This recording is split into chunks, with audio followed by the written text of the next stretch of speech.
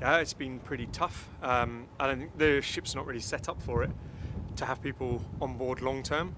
You know, the idea is to you make a rescue and then maybe 3 days, maybe 4, at a push 5 days. If you're doing multiple rescues, you might be in the SAR zone. But normally after 3 days, they've got a port and you say goodbye. So a lot of strange problems, like just getting people to eat the same thing for nearly 2 weeks, rice and beans every day, twice a day. You know, no new news, just giving them the same thing every morning, saying, yeah, we still don't know. Yeah, it's a bit tough. It actually is really tough.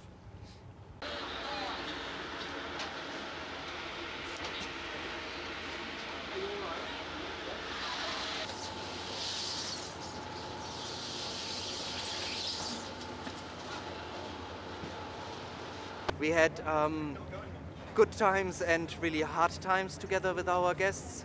The good times, for example, was Christmas, when we had a nice party on the aft deck, celebrating together with them.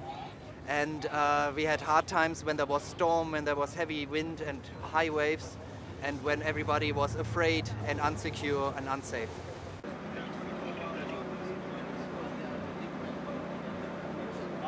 It's a very bad situation. We have been in this place on top this ship now over, let's say, 2 weeks. No sleeping because of the wave. You know, cold, much cold, people are sick. It's not easy, it's not easy, it's not easy at all. So,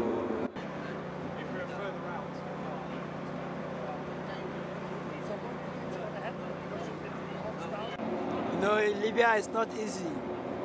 There are many things happening there, a lot of things. Before you even cross Libya, it's very hard because there are different things happening. Selling people, buying and selling. Just imagine buying and selling a human being in Libya. So to pass Libya is not easy because just imagine when I'm coming. If I get to Sabak, I was arrested by some of Libyan mafias. Took me to some of prison.